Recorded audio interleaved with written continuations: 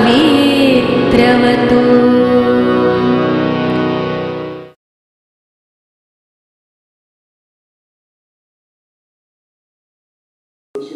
Good morning all. Today we shall learn about color and constitution, and we shall study this topic in 3 parts: the introduction, the different theories related to color, and then the applications of dyes. What is color?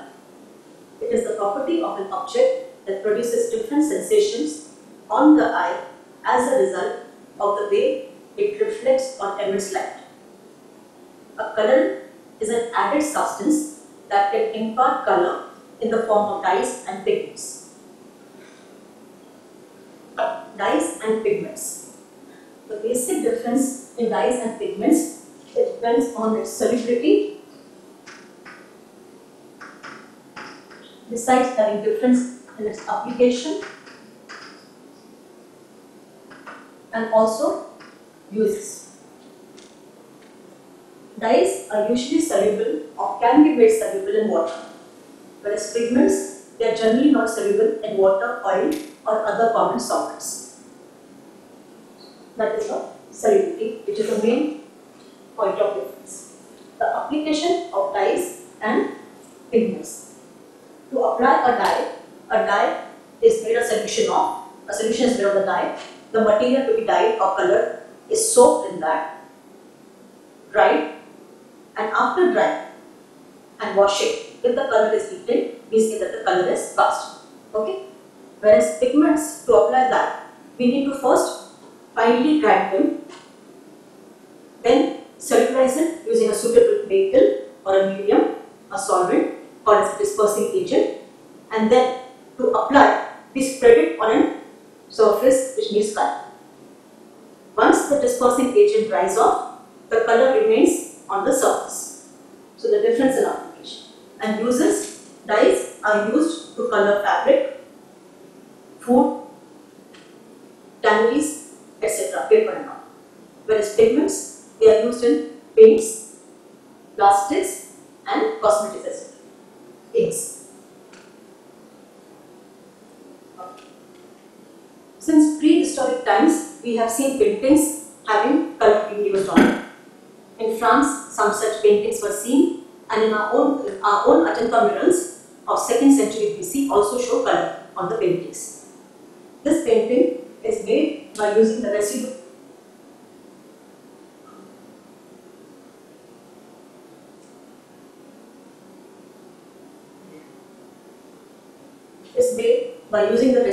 from the dry distillation of woods. Natural dyes. Natural dyes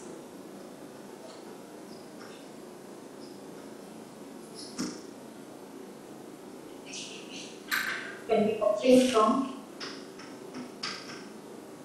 plants, animals and fungi.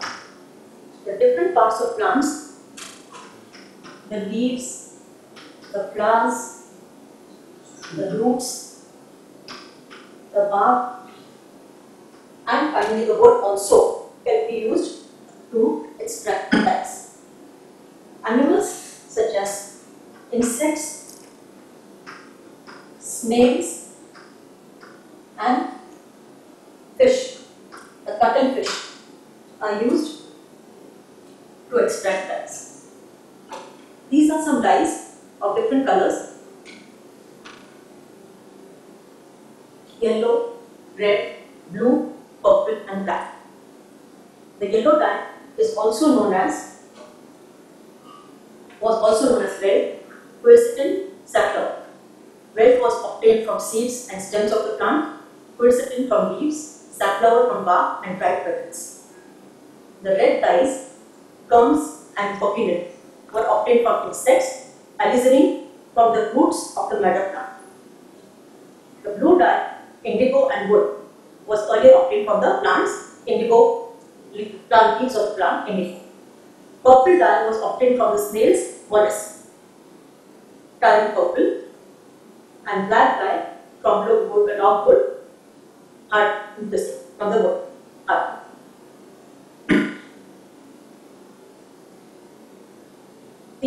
natural organic pigments,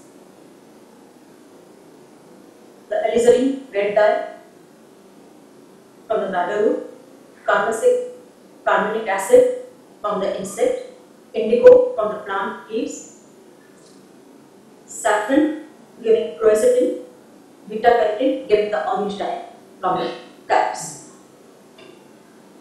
Also some inorganic dyes, the chlorophyll, azopigment, copper tyrosine blue, and some antioxidants.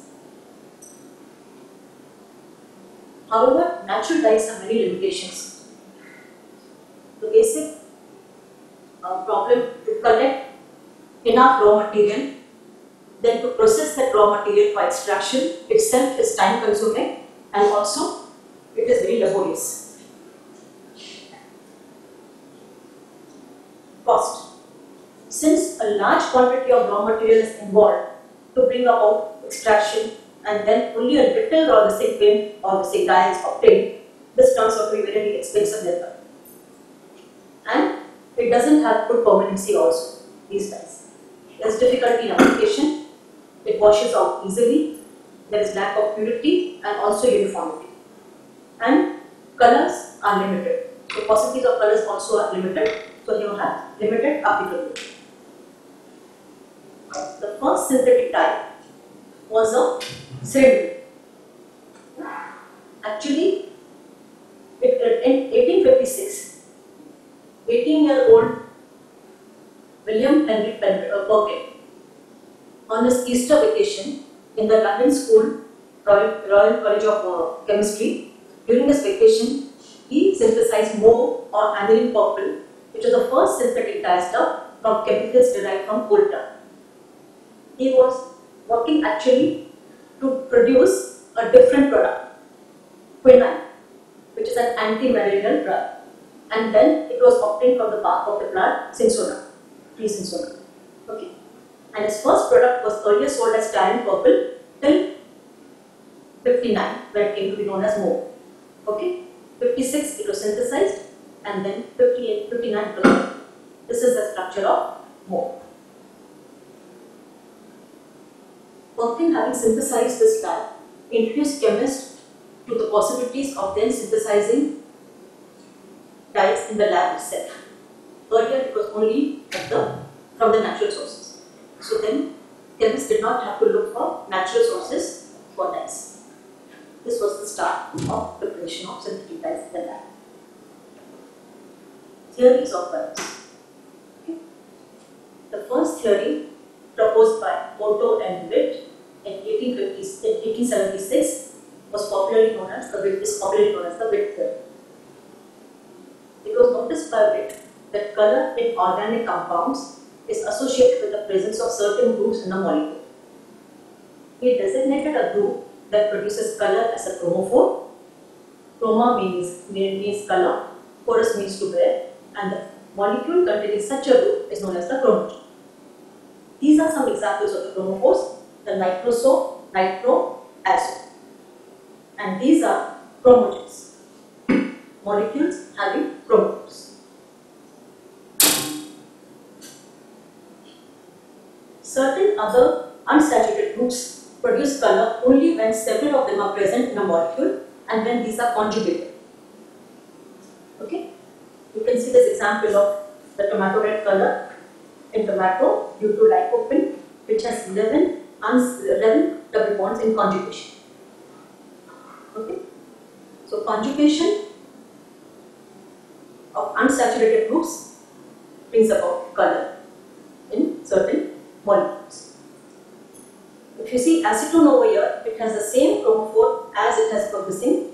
In all these examples, the chromophore used is involved is the carbonyl. In acetone appears colorless. It is isolated chromophore present over there. In this case, both the chromophores, the carbonyl chromosome, are present, but they are not in conjugation. Acetone is also colorless, whereas biacetyl, it is having the carbonyls in conjugation and it is yellow color.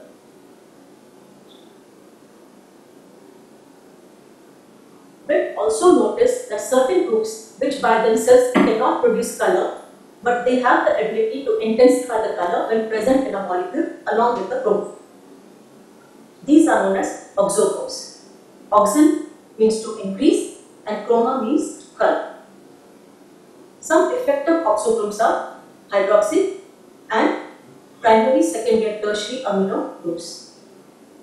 The chromophores, as you see the examples over here, these are all unsaturated groups. Oxochromes are the saturated groups. Okay? A chromophore in a molecule causing color is known as chromogen. The molecule is known as chromogen. Okay? Oxochrome by itself has no, oxochrome in a molecule doesn't produce color. You can see this example.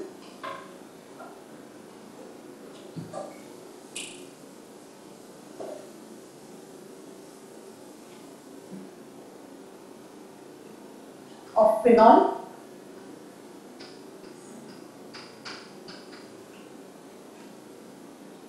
having the hydroxyl oxochrome being colorless.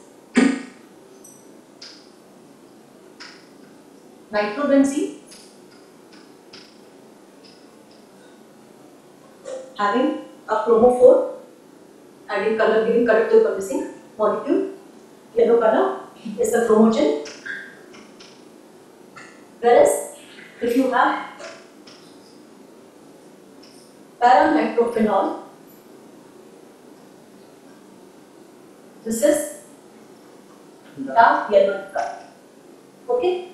So an oxochrome along with the chromophore in the molecule intensifies the color. Okay?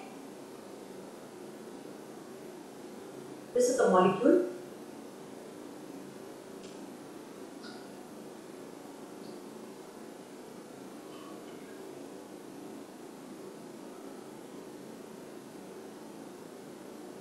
This molecule over here, you see different oxochromes and chromophores. Nitro, the rings over here, benzene rings, along with the SO group over here are the chromophores, and the oxochromes are the chloride and the substituted amino group. Okay? So, on addition or removal of groups, absorption of light can change its wavelength. Wavelength of light absorbed can change. If wavelength of light increases, absorbed light increases, then such an effect is known as the bathochromic shift. So, adding and removal of groups can change the wavelength of light absorbed, and hence the color scheme can be different. You can see the example over here of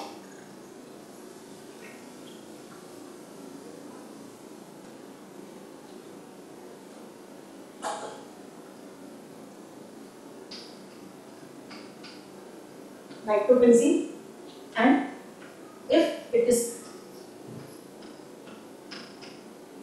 having the amino group also, the color of nitrobenzene yellow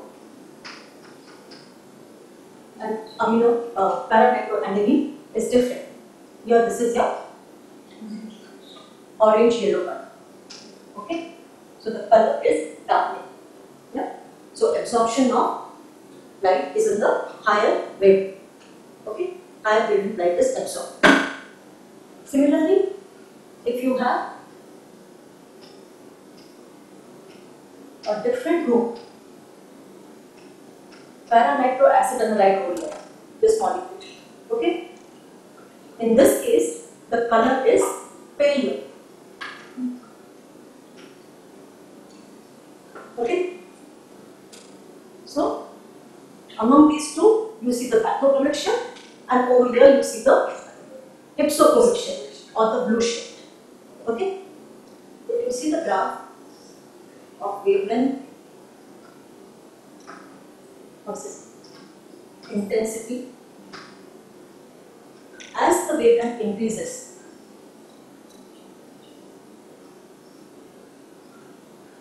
as the wavelength of light absorbed increases, such a shift is known as the bathochromic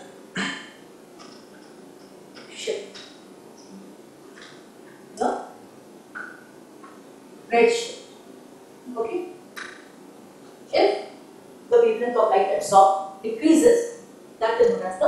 ipsochromic or the blue shift. I don't have a blue color. So that is a blue shift. If the intensity of color increases on introduction of blue, such an effect is known as a hypochromic effect or shift. Okay, intensity increases, and if the intensity decreases, that is your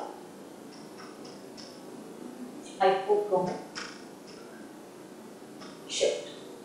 Okay, so introduction of different groups can influence the absorbed light, the wavelength of absorbed light, and thereby change the colors. Yeah. The Armstrong theory. In 1885, Armstrong suggested that all coloring matters may be represented by quinoid structures, para or ortho. If a particular compound can be formulated in a quinoid form, then it is colored. Otherwise, it is colorless. Okay? You see this example over here where you have para-benzoquinone. In the quinoid form, you have the yellow color, whereas in the hydroquinone form, it appears colorless. Similarly, benzoquinone, ortho, is red in color, and in the catechol form, it is colorless. Okay? So this theory can explain color in certain molecules, but it has serious limitations. This theory is not versatile. We see certain molecules like iminoquinone and diaminoquinone, although having the quinoid structure, they appear colorless. Okay? Whereas biacetyl, although it doesn't have a quinoid structure, it is yellow color. Okay? So, these are the limitations of the Armstrong theory. The modern theories of color. Okay? So far what we studied were the groups present in the molecule which give rise to color in the molecules. Now, to study the molecular theories of color, what is needed is an understanding of the interaction of light with color, with matter. The sensation of color is produced when light having a wavelength within the visible region of electromagnetic spectrum strikes the retina of the eye. We see over here the wavelength increasing and energy decreasing. Okay? Color and absorption of light. When light passes through a matter, a part of it may be absorbed. When white light in the range of 750 to 400 nanometers falls on a substance, the light will be totally reflected or totally absorbed. In the former case, when it is totally reflected, the substance will appear white, and when it is totally absorbed, the substance appears black. If only a single band is absorbed, then the substance has a complementary color of the absorbed band. So, if you have violet color being absorbed, you will visualize yellow color. The same concept is explained over here, demonstrated over here in the form of the color wheel, where wavelengths of light absorbed have complementary wavelengths of light reflected or visualized. So, if you have violet color of wavelength 400 to 420 nanometers being absorbed, the color you see is going to be yellow in the wavelength of 560 to 580 nanometers. For this reason, when plants absorb light of wavelength 650 to 750 nanometers, they appear green.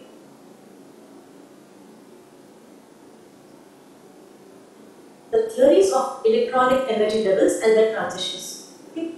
There are two such theories, the valence bond theory and the molecular orbital theory. Let us first look at the valence bond theory. We look at the simplest molecule, ethylene, which has got a pi bond. Okay. Now, the orbital diagram of each carbon atom is represented over here, and we see the hybrid orbitals. One s orbital is used, two s orbitals are used for the carbon-hydrogen bond with the overlap with the oneness of the hydrogen, then one of the carbon-carbon bonds is a sigma bond which is formed by the overlap of the carbon-carbon sp2 bond using orbitals. But there remains one more bond to be explained. Between carbon-carbon there are two bonds. One bond is a sigma bond, two carbon-hydrogen bonds are sigma bonds, one bond over here of this particular one carbon that needs to be explained. What is that bond? This unpaired electron in the unhybridized orbitals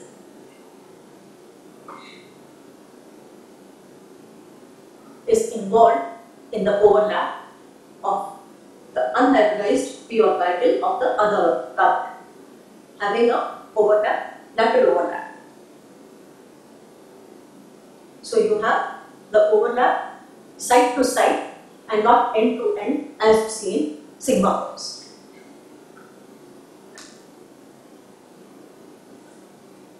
Delocalized pi bonds. In a structure with alternating double bonds, cyclic or linear, there is a more universal sharing of electrons in the pi bond. You saw the lateral overlap. The electrons in the sigma bonds are still localized between pairs of carbon atoms, but the electrons in the pi bonds can actually be shared throughout the length of the alternating double bond pattern. These delocalized electrons give the molecule special stability. You can see this molecule of benzene where you have a sigma framework, bonds formed between carbon-hydrogen and carbon-carbon, leading to a planar sigma framework. The unhybridized p orbitals, which are perpendicular to this plane, then overlap laterally to form clouds of pi density above and below the planar structure. Color and valence bond theory. Color can be explained according to valence bond theory based on different factors such as electronic excitation of electrons, conjugation, resonance, and dipole moment. The electronic excitation of molecules, when the electrons are transferred from the ground state to the excited state and absorption of visible light is taken up. On absorption of visible light, the electrons are transferred from ground state to higher state, excited states. This difference in energy levels is given by delta E equal to h nu equal to hc by lambda. Okay. Then conjugation. If a molecule has conjugation, excitation is easier as it lowers the energy of excitation. You can see in beta carotene, with number of the same double bonds conjugated, we have a better color. Okay. Excitation is much easier in such cases where you have conjugation of so many double bonds. Resonance, by which number of charged and uncharged structures can be written which have same position of atoms but differ in the positions of electrons. The requirements of resonance are conjugation and planarity. Dipole moment. A molecule can absorb light only when dipole moment changes, resulting in a transition dipole. The transition dipole depends on the symmetry of the molecule. We should take some examples to study these effects based on the factors mentioned now. If you consider benzene, nitrobenzene, para-nitroaniline, benzene is colorless, nitrobenzene has pale yellow color, and para-nitroaniline has dark yellow color. Now, in this case, benzene is a symmetrical molecule, has no dipole moment, whereas nitrobenzene has charged resonating structures, and para-nitrobenzene aniline has got still many more structures as compared to nitrobenzene. So, there is more charge distribution. Dipole moments of nitrobenzene and para-nitroaniline are very different. Okay. You have a higher dipole value of 6.2 for para-nitroaniline and 4.1 for nitrobenzene. Okay. So the color can be based on these factors. Then azoles. With the change in the medium, okay, we protonate this particular acid, methyl orange, that the electron deficiency is delocalized by spreading of the pi. This lone pair of electron is delocalized, and then you have better color over here, darker color over here, red as compared to yellow in the acidic medium.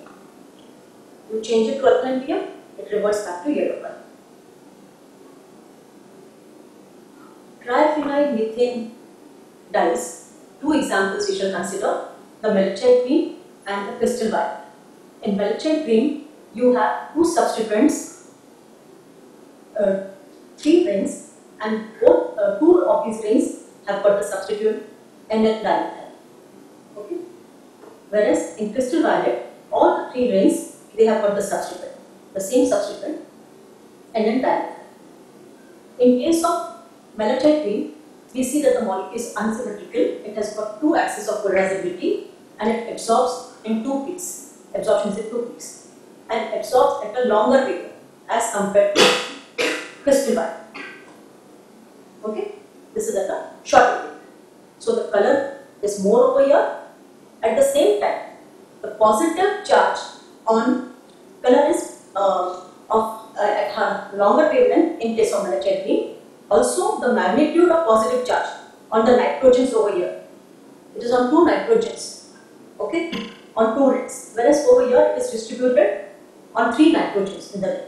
So, the magnitude of positive charge on nitrogen atoms is much more in malachite green, which makes the color deeper as compared to crystal violet, where the color distribution is spread over three nitrogens. Yeah. Resonance. We can look at the examples of parabenzoquinone and proquinones to know how resonating structures affect influence the color. More the resonating structures, more is the color.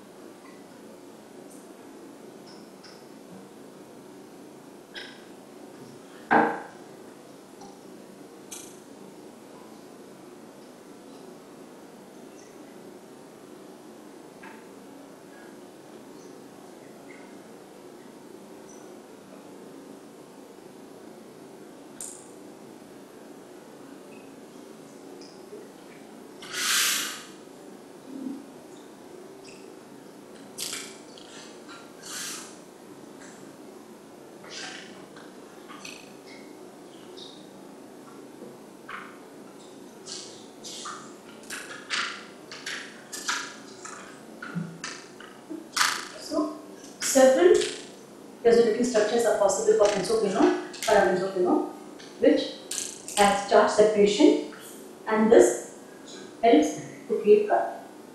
In case of anthraquinones,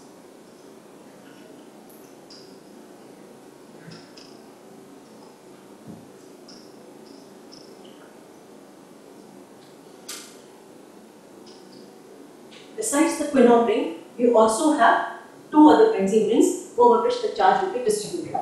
So it will be having still more color. The absorption will be in a higher frequency in the wavelength. Absorption of higher wavelength is absorbed by the fiber. We said that resonance is a conjugated physics, is dependent on plenarity and conjugation. Okay? As an example for studying plenarity in a molecule, we shall study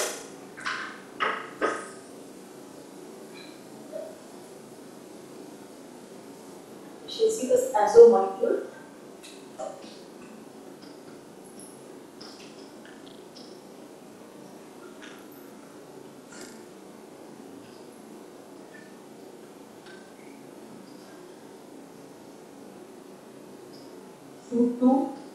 Dimethyl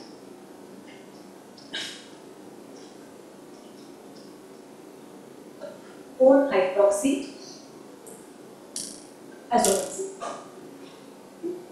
Now this molecule can exist in the cis and trans form. In the cis form, if you consider the azo bond, in the cis form, both the rings will be on the same side and this molecule will be highly unstable. So it adapts a non-planar structure. When it has a non-planar structure, then resonance will be inhibited. There will be no resonance. Such a molecule then appears, the cis isomer then appears colorless. Whereas in the trans form, these two rings will be on the opposite side of the azo bond. Okay? And that will be a planar molecule which shows the color. Okay? So, conjugation and planarity are the two factors which will decide if resonance takes place and thereby affect the color.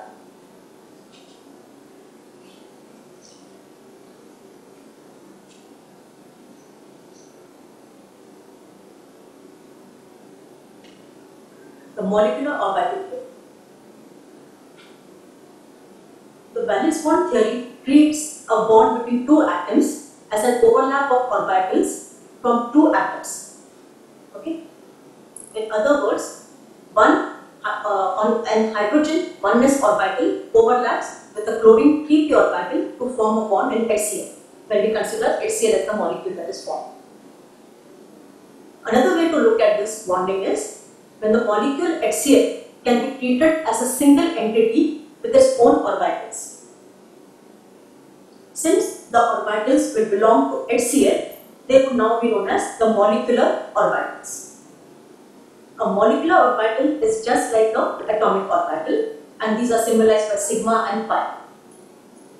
You can see two atomic orbitals of hydrogen coming together to form the bonding and anti-bonding orbitals. So these are the molecular orbitals.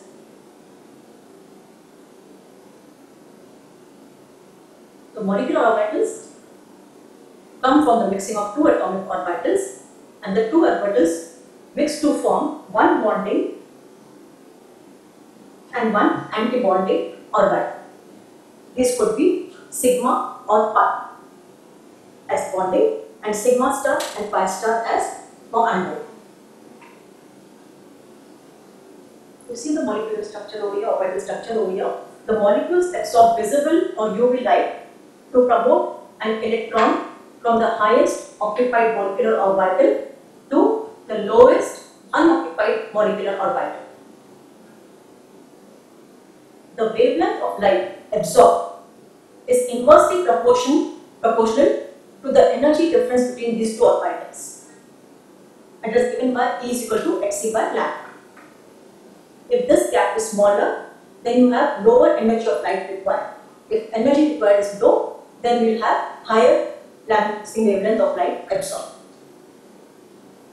Yeah. There are different energy levels of molecular orbitals: sigma bonding, sigma anti-bonding, sigma star, pi, pi star, and n, the non-bonding molecular orbital. And different types of electronic excitations are possible. The n pi star, the pi pi star, and sigma sigma star are the allowed transitions. Sigma bonds, electrons are tightly held. So high energy is necessary to promote these electrons. If high energy is required, then we have light of low short wavelength being absorbed, okay, which will not be seen by us. So you have saturated molecules where you have sigma bonds. In case of earlier aliphatic hydrocarbons, all sigma sigma bonds, which will require high energy and then absorbing at low short wavelengths having no color. Pi bond electrons are less tightly held and require less energy. We saw that how pi electrons are relocalized, so they will require less energy. And if they are in conjugated systems, they will require even less energy. So conjugation and aromaticity, they help to stabilize the excited state by sharing and relocalizing the higher energy of the excited electron. As conjugation increases, the wavelength of light absorbed increases because energy involved required is less. When wavelengths are long enough, the absorption is in the visible region. And for us to see, for a substance to have color, it must absorb between 400 to 700 nanometer region of the electromagnetic spectrum. These are some chromophores and molecules. If you see the molecules over here where we have sigma-sigma star transitions, these are the wavelength of light absorbed, which are not visible to us. Okay? If you see the pi star, they are still a little higher comparatively, but the n pi star transitions, they have higher wavelengths in them. This is an example of vitamin A, beta carotene, and glycine. Vitamin A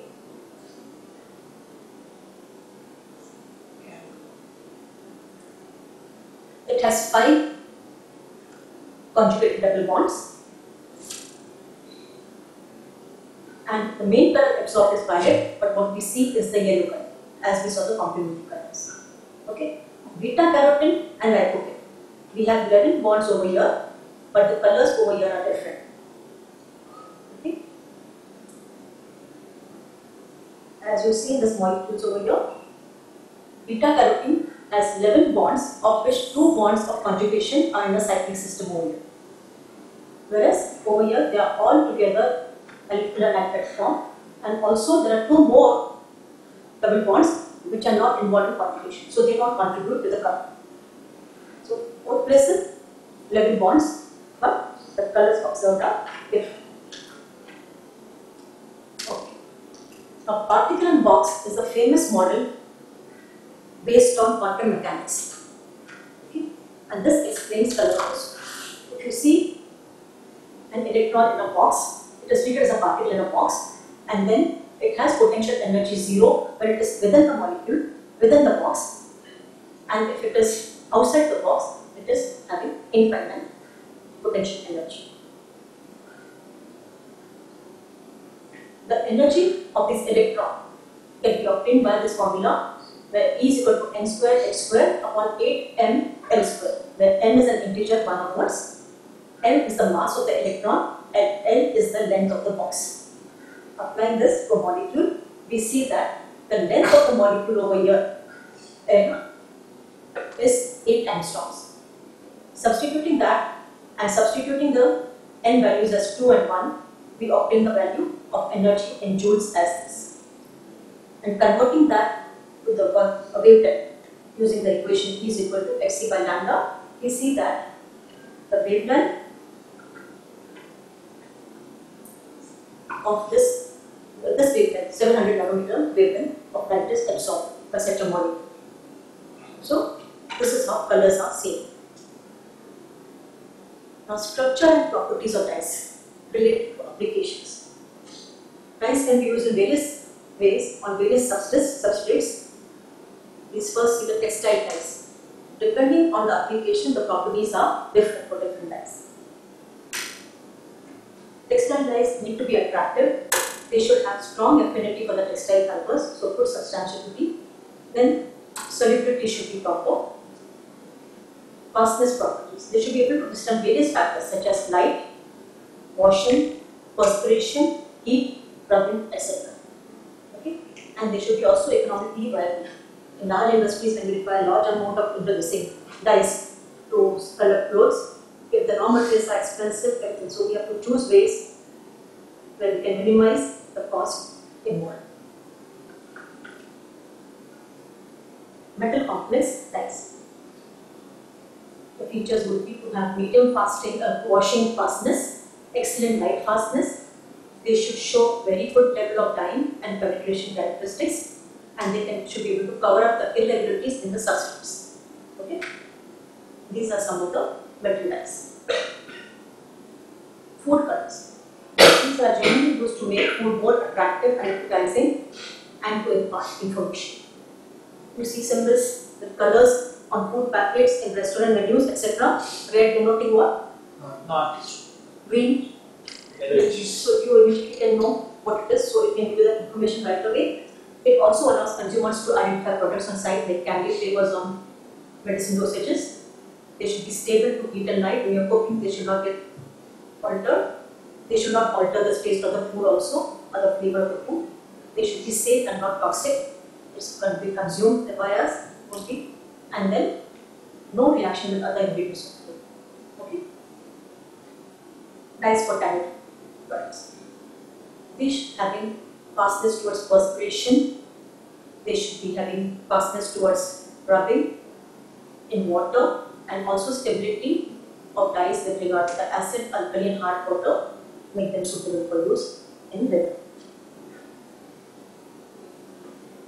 One cannot assume that to dye any substrate, all one needs to use is a dye of that particular color. We just saw the different features involved in dyes. No single dye will dye all substrates satisfactorily. You cannot use a hair dye for the metal, and you cannot use it other way also. So each substrate has a different. One has to choose a dye that will suit the substrate, or choose a substrate that will suit the dye. There are various kinds of dyes used based on different applications. The different properties desired are dependent on the chemical constitution and structure of dyes. Functional dyes.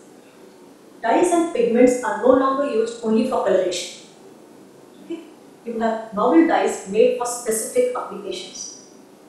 The chemical or photochemical activity of such dyes forms the basis of many of their innovative uses. You have some examples over here for its use in biomedical and biochemical, as tagging and imaging, military uses for IR camouflage, security printing, dye lasers, color display devices, the organic dye sensitized solar cells. So these are the various novel applications based on the structure. The dark side of colors. Okay? We generally use colors to make ourselves attractive, to make the substance attractive, generally. But behind that, there are many hazards involved for people who manufacture it, people who use it, and also the environment is affected.